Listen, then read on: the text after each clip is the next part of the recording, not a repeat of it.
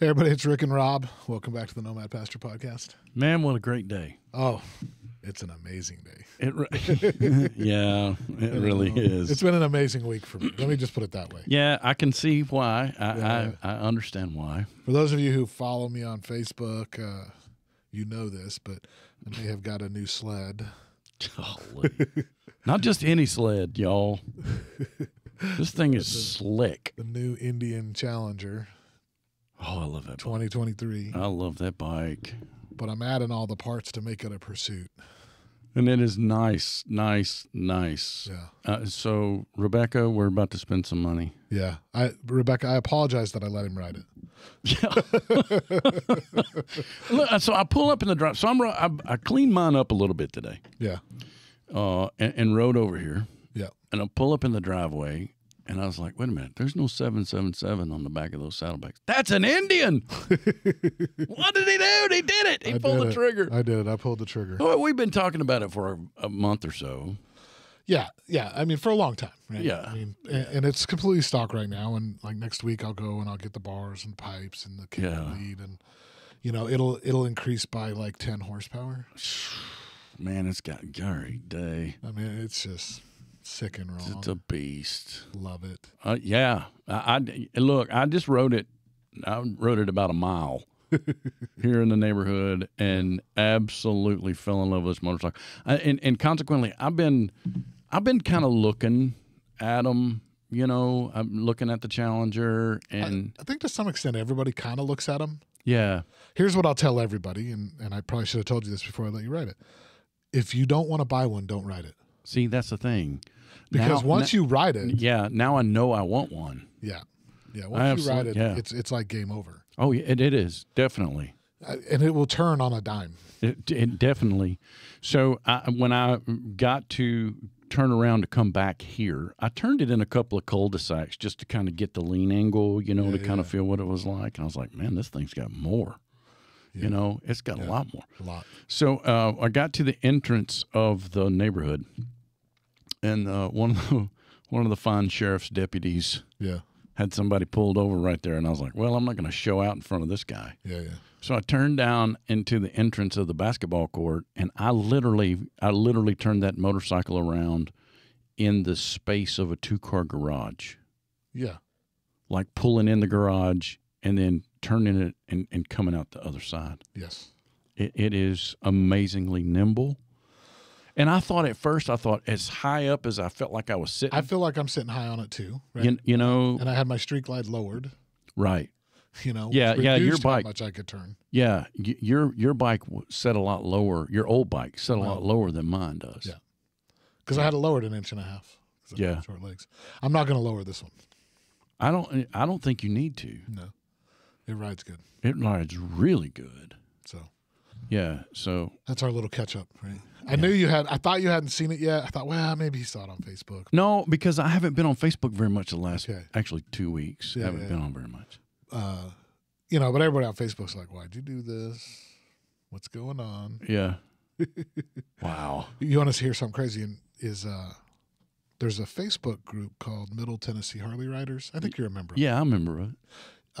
There's 2 admins in that group. Really? Mm-hmm. Who's the admin? Are you one of them? I'm one of them. Oh, you're kidding me.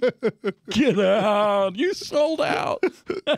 I mean, I've been an admin and member of that group since it's in 2008, right? Yeah. I know the guy who started the group. Like we worked together and rode together, and he was like, hey, do you want to help be a moderator and an admin? I'm like, certainly. Well, now I think I probably have to give that up.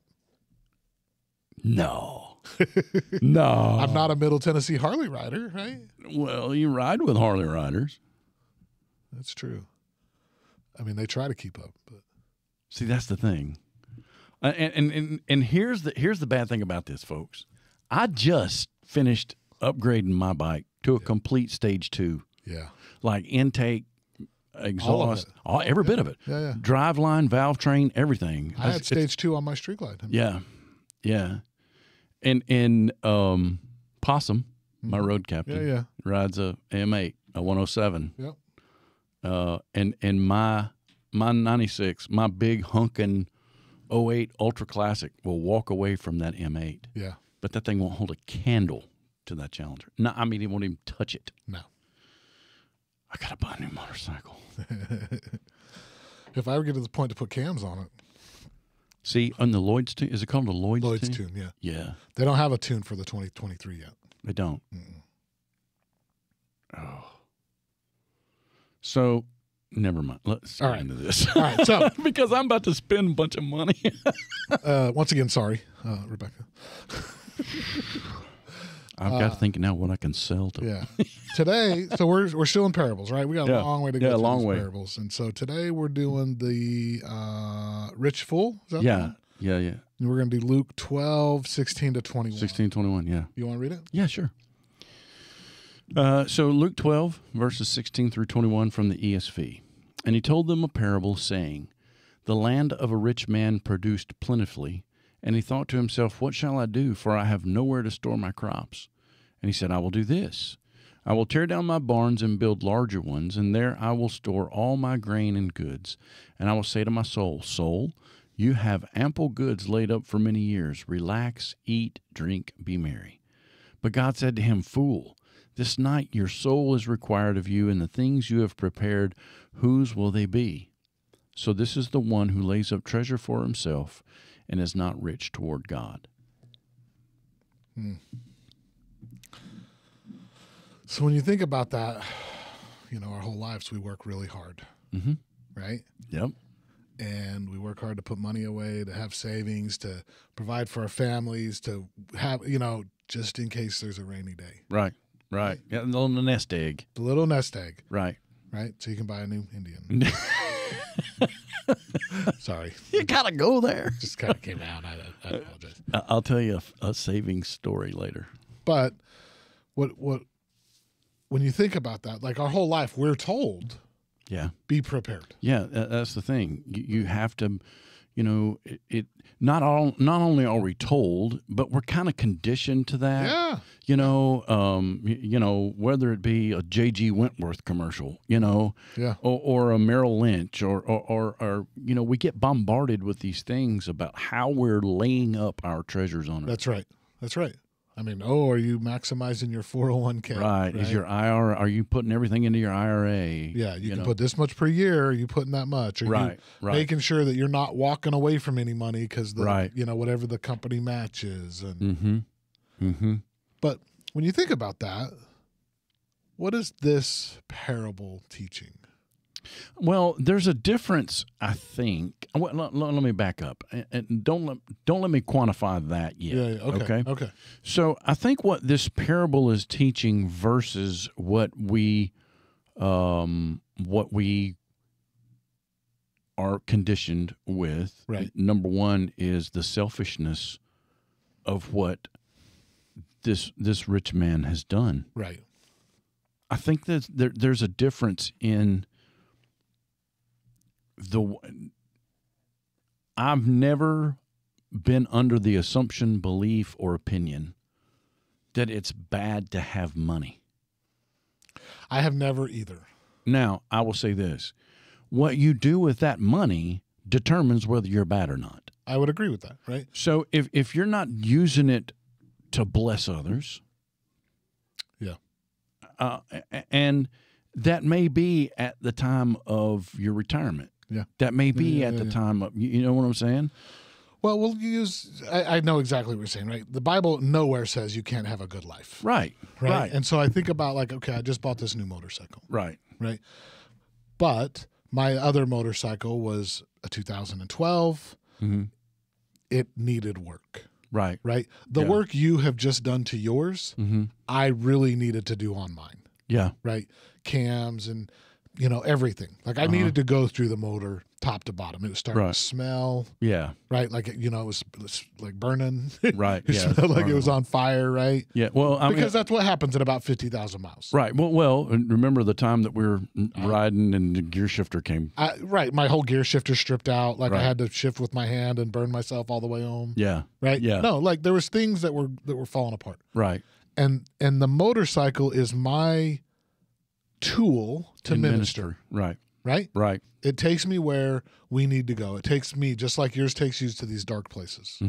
right? Exactly. And so it's not like I'm like, ooh, taunting that I got this new motorcycle. It's like, that's my tool. Right. Well, to me, maybe you were taunting a little bit. Well, I kind of was to you. Yeah.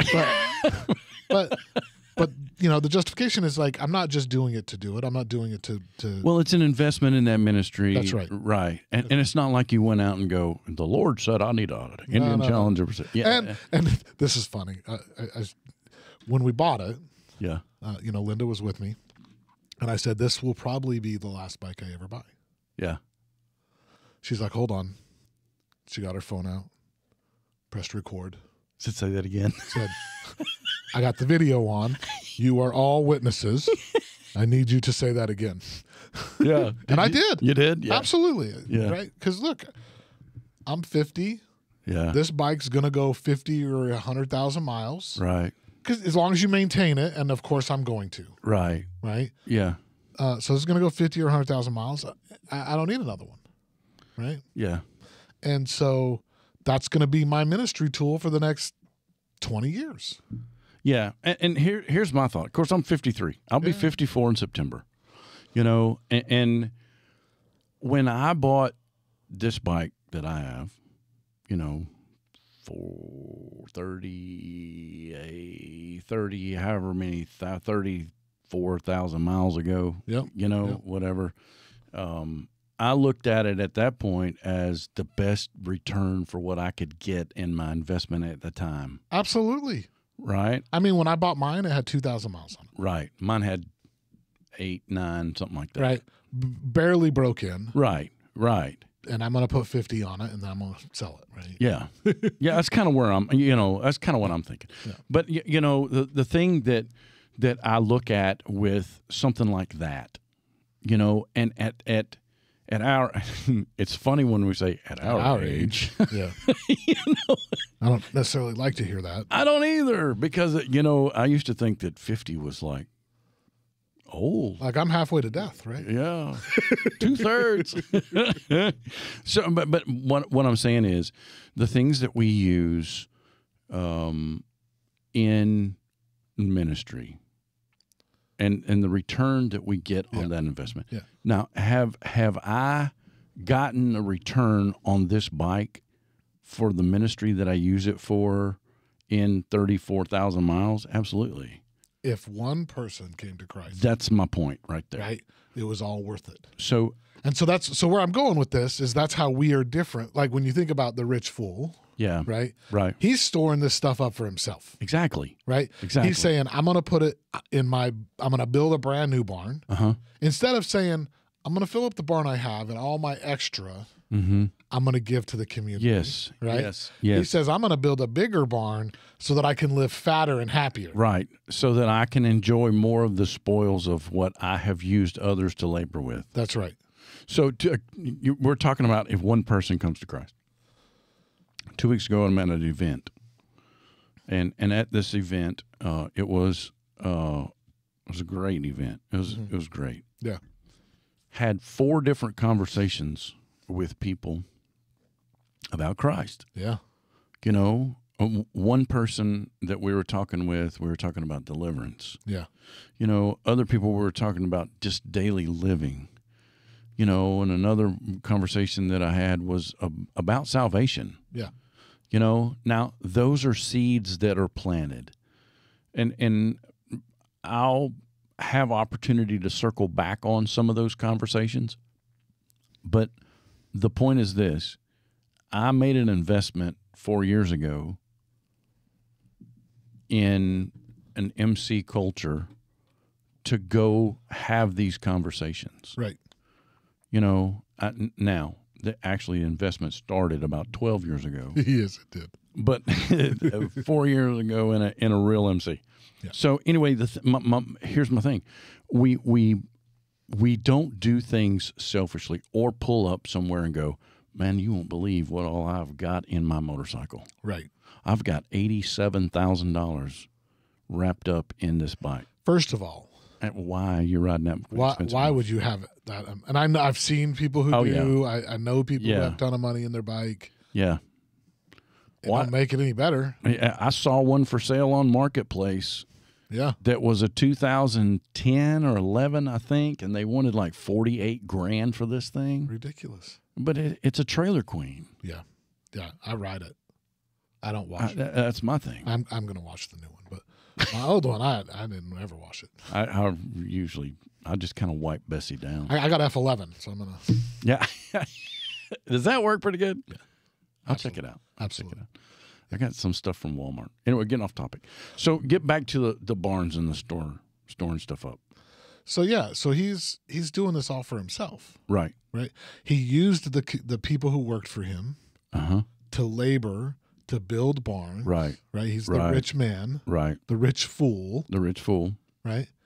And at the end of the day, God, it could be over tomorrow. I mean, right? That last passage says, verse 21, this is how it will be with whoever stores up things from themselves, but is not rich towards God. Well, go back to verse 20. Well, verse 20, that's where I should Yeah. have started, right? It said, but God said to him, you fool, this very night your life will be demanded from you. From you. Then you will get what you have prepared for yourself. And the thing, and ESV says, and the things you have prepared, whose will they be? That's right. That's right.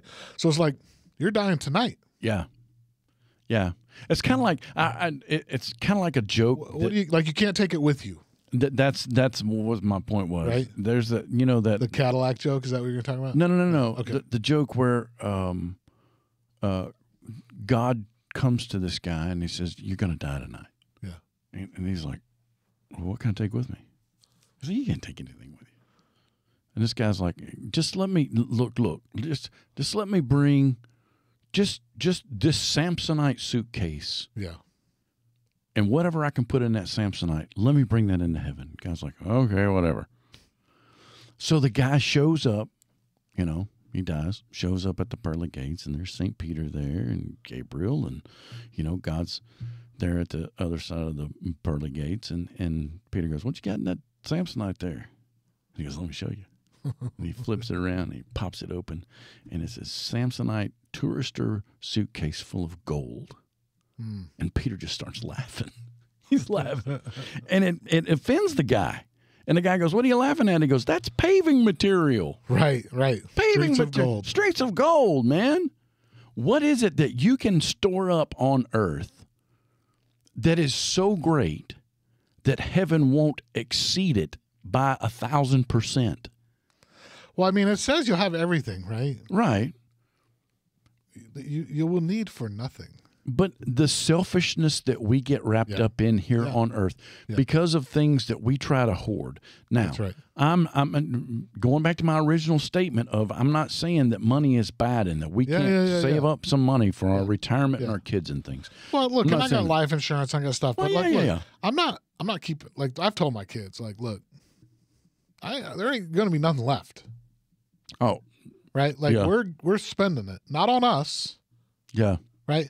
But we're doing ministry, we're doing the things that we need to do. yeah. Don't expect a big nest egg. Well, and the thing that I'm working for is just so that my kids won't have a whole bunch of debt. That's right. I don't want them to have any debt when I And that's what my parents are the same way. They've told me and my brother, you ain't gonna get a bunch of money, but you ain't gonna have any debt. Yeah. And that's the cool thing. That's right. That's right. So I was raised in that same assumption of if you want something and you need something, I will give it to you if I have it. If not, I'll figure out a way to get it. Yeah. That's just kind of that service mentality, that service mindset. Instead of I've got all this grain, Yeah. I need a bigger barn. Yeah. I'm not. I don't subscribe to that. Yeah. I can't make myself understand that. Yeah, I can't either. I think there was a period in my life that I had that same mentality, right? I was very much of the world, and I used to be like, it's the golden rule. Yeah. Whoever has the most gold makes the rules. Yeah. Right? Right. And, that's my, everybody's heard me say it. That's BC for me, right? Right. Right. For Christ. Yeah. But as I look back at that time, I don't have a bunch to show for that time. Well, and that's the thing. I don't either. Because I just squandered it. Yeah. Right? Yeah. I did. It's like this guy was like, "Oh, I'm going to put up my barn," but he was like, "Oh, I'm just going to eat, drink, and be merry." Mm-hmm. Well, that's going to run out too, Yes. right? Right. It doesn't matter how big of a barn you make. Exactly. It's going to run out. It's going to run out. Yep. And so it's going to go bad, Yep. right? His barn maybe doubled in size. That stuff's going to go bad before he could eat it all, Sure. right? Sure. So he's a fool for multiple reasons, right? Exactly. People could have starved Right. while he could have been helping them. And he could have been helping. Right. And then he just had to throw it away anyways. Right. It's Rebecca kids me a lot. You know, we'll go out to eat, and inevitably, everywhere we go, she's got to get a doggy bag. Oh, I always, if we have food left, Yeah, and she'll bring it home. And I'm like, I'm bringing it home. And we eat, like Linda will make sure I eat it. well, I eat a lot of the stuff that I bring home. Yeah. But you know, there's a lot of the stuff that she does. You know, and I'm like, why are you bringing that home? She's like, there's starving kids in Arkansas. There are, but you ain't going to eat Are that. you sending it to Arkansas? Exactly right. Exactly right. Yeah. There are starving kids. And if you're going to send it to them, great. But Right. Yeah, they may not like ACP without any onions, though. that's right. That's right.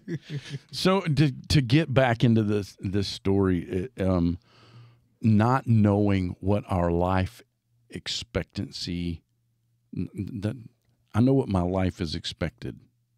I don't know how long that That's right. expectancy That's is right. going to be. That's right. Right. So I know what I'm expected of in my life. Yeah. What I'm saying is not knowing how long my life is going to last on this earth. Yeah. Why not go ahead and make the investment in other people, in other ways, in ministry and things, so that I'm not worried about having to make amends for something, or you know, when I'm standing before the judge, the ultimate judge, and go, but God, I did a lot of good things. Yeah, but look, Rob, you stored up all this stuff for yourself. I don't want to be like that. Right. I don't want to hear that. I think, you know, I'm in a much different place today. I don't want to hear that either. Mm-hmm. You know, but there's probably some people listening, and I know there was a period of my life that I thought, you know, I do got a plan though. Yeah. I do got a plan for a rainy day, and Sure. and am I storing it up or am I being prepared?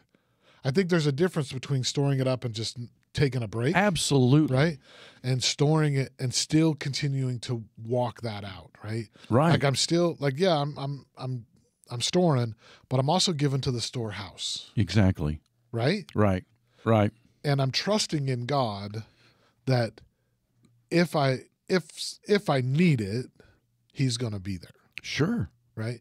And I don't think, like, for a long time in my life I wasn't there. And it's even for Christians, I think even for some you know, very devout Christians, it's a fine line. Well, and a lot of things that we just don't get. Yeah. You know, because of our own ambition and mentality. Yeah. You know, I have been in the IT world since 1987. Okay. You know, been doing this a minute. I'm 91. Yeah. So and so of all the years that I've been doing this, you know, I've worked for Secret Service. Mm-hmm. I worked for the Vice President of the United States. I installed all the Titans voice gear. Mm-hmm. You know, I have these different feathers in my hat, in my resume, right? I have all these things, you know, that I've accomplished that don't mean anything. It's crazy. To anybody but me. Yeah. You know, I have their certificate on the wall in my office. You know, the White House communications staff commends you for your excellent service and yada, yada, yada, yada, yada. Signed, Fred Romanowski. Yeah. Who cares? Right. Who really cares? Right. You know, but you walk into a restaurant, somebody goes, "Hey, Batman, come here, man. Would you pray with me right now?" Amen. Absolutely. Yeah. Absolutely. Yeah. Well, it's like you're 100% right. Like, you know, I have this job and I'm in IT and I've been, you know, and people will say, "What do you do?" I'm in IT. Yeah. I don't need to tell them my title and the company that I work for, because at the end of the day, does it really matter? It doesn't to me. No. Now, it does open some doors for me where I am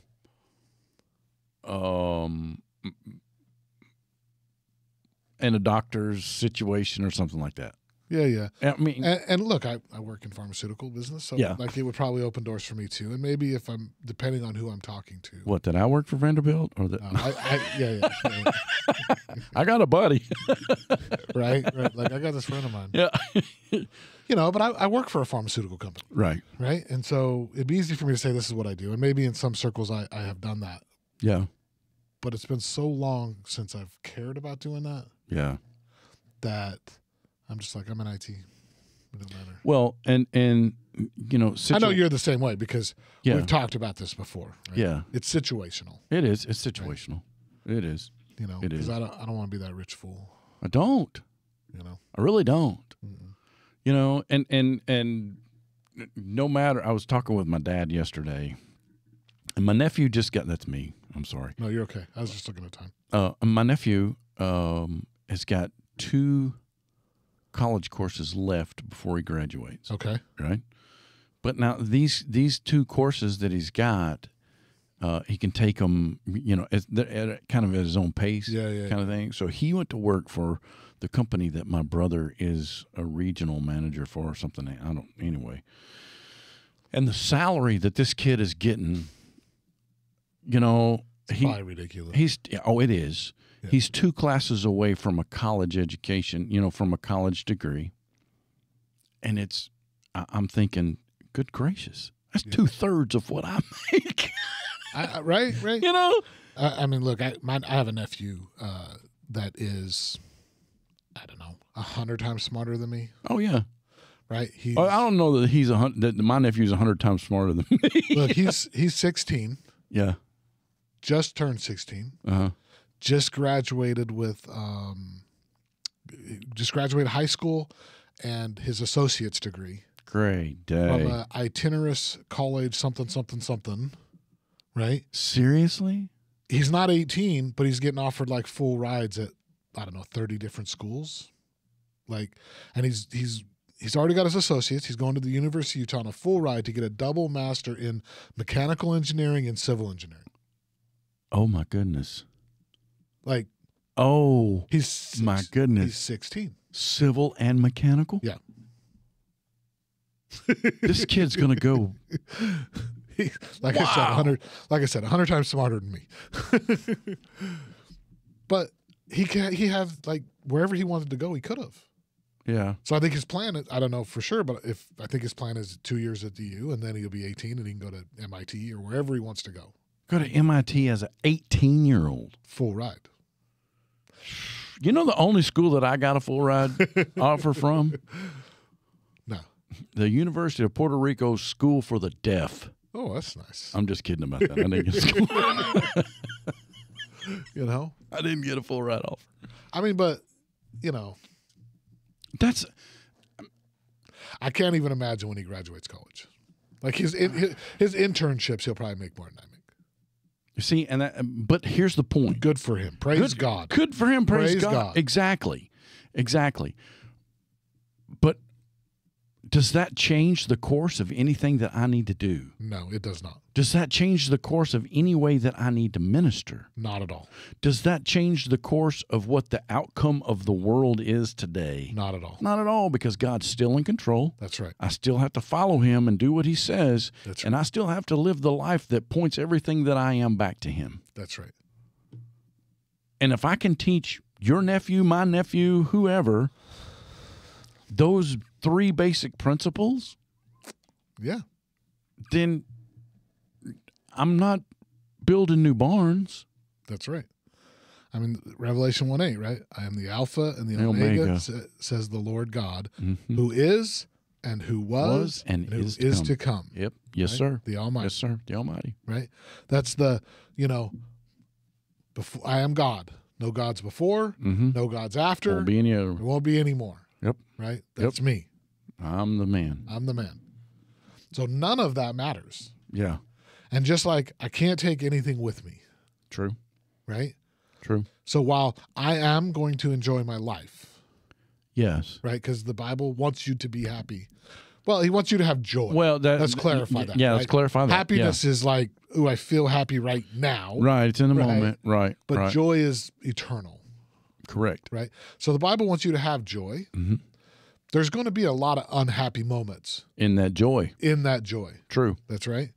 But don't be a fool, right? Mhm. Can't take it with me. Nope. Share the love. Exactly. I think that's what it's about. Share the love.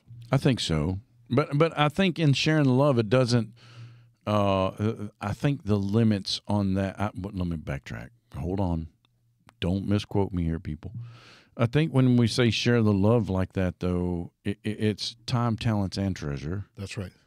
And I think, we had a conversation earlier today, about our children when they were younger. Yeah. And the regret that we had that we did not spend that kind of time with them at that time for That's right. them That's right. As a parent. as a parent. Now, one of the things that I wanted to add in that conversation is I don't really want my kids to think I'm a great parent, because that means they're comparing me to somebody else. That's right. That's I right. just want them to see Christ in me at all times. Yeah. And I want them to see what I live for at all times. And I don't want them to see me acting like a fool. Yeah. The way I agree 100%. The way I would say it is I do want my kids to see me as a great man because they see Christ in me. Right. Okay. Right. Okay. I see what you're saying. Because they see what I do, Mhm. because they see how I live my life. Yes. Not because of the parent I was. That notice I said great man. I Right. didn't say great parent. Right. Grandparent. Right. Right. Yep. I want them to see that I'm a great man because of Christ Mm-hmm. in me. Yep. Right? Because of how I represent Christ. Yep. Amen. And, Amen. I wish I would have thought of that this morning. So anybody who's listening that was on our men's group, that's this what morning. I wanted. Yeah. I meant to say that. What I meant to say was, what I said was, but right. what was in my mind That's was, right. That was what was in my mind. I want Try eggs getting and everybody bacon. back on the Zoom call. Come on. Hey, I got to say something. Hold on, let me call. This has been a good one. Yeah. How would you land it? Well, I think I would encourage everyone to remember, first of all, what we live for is not our own. That's right. What we live for is the glory of God. Yeah. That's what we were created for. Yep. That's what we live for. Yeah. And that's what we should strive for. Amen to that. So remember that as you're navigating through this scripture, Yeah. as you're looking and comparing this scripture to what your life is, Yeah. remember those things. Yeah. Amen. And don't let selfish ambition get in the way of what God's called you to. Yeah. Yeah. Yeah. How would you end it? I would say,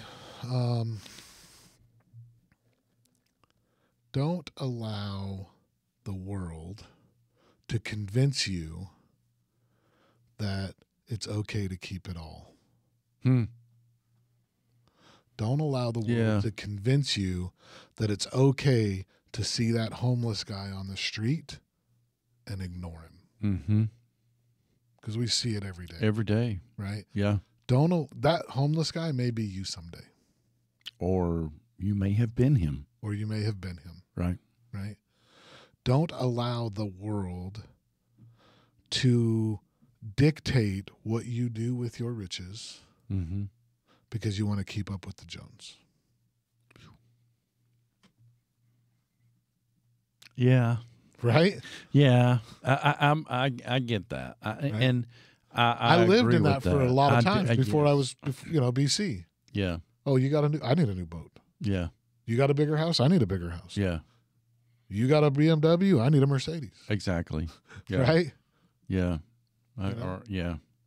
You got new furniture? Well, guess what? I bought Yeah. mine at this place. That's right. Mine's leather. Yeah. Right? Yeah. Don't let the world, don't let the flesh convince you Yeah. to go against what the Spirit is telling you. Mm-hmm. That's how I would end it, probably. I like that. Yeah. I like that. All right, everybody. It's Rick and Rob with the Nomad Pastor Podcast. Remember, we're on every platform of choice. You can watch us on YouTube. You can subscribe. You can give us a like. You can Share it with your friends. You can send us an email at hello@nomadpastor.org. We don't get them very often, but if we do, we'll go through them. Right. Yeah. Right. Yeah. And, we get more requests of people tapping us on the shoulder when we're out. I get Facebook Messenger or tap on the shoulder is the biggest one, right? Yeah. Yeah. But, just recognize that we're here if you need help, right? Yeah, please. You need us to pray for you, we're here. If you're struggling with a church and you want to find one in your area, we'll help you. We'll help you. We'll do some research definitely. on them, right? Yeah. We'll make sure that they're a good, godly, theological church, right? That's Bible based. Bible based, not just idea based. That's right. And the last thing I'd say is remember to love God and love people.